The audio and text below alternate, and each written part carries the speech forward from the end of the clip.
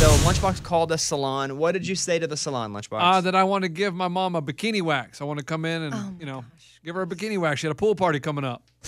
Oh, boy. His mom. All right, here we go. Here is Lunchbox calling a salon to see if they would give his mom a bikini How can I wax. help you today? Hi, I was just calling because I want to give my mom a bikini wax. Were you looking to get it done today? No, just later this week because she has a pool party this weekend and she wants to feel comfortable in her bikini.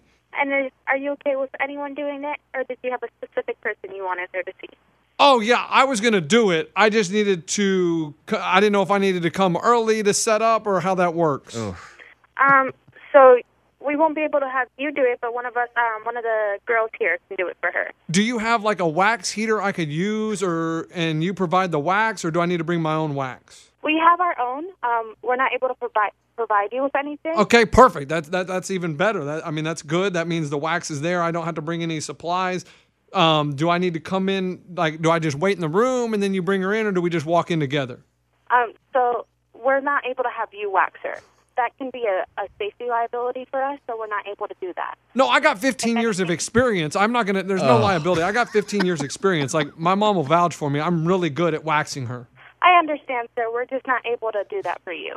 The whole premise of that is disgusting. It's so funny, though. I have that one. I also have another one from Lunchbox here where you call Kentucky Fried Chicken. Yeah, I called Kentucky Fried Chicken, and I tried, as a businessman making business deals, trying to get that money, trying to buy the secret recipe because no one knows the recipe but the Colonel. See if they would sell it to me. All right, here we go. If we can help you. Yes, ma'am. I'm just calling. I'm a billionaire. My name's Jason Gibble, and I'm just trying to see what exactly it's going to take for me to get the secret recipe. Nothing. Well, no. What's your name? Why is that?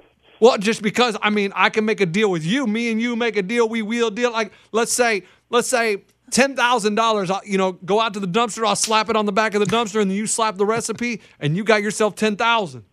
No, we good.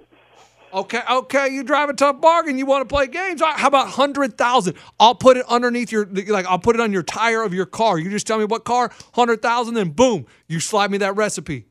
All right. Not going to happen. They don't even know.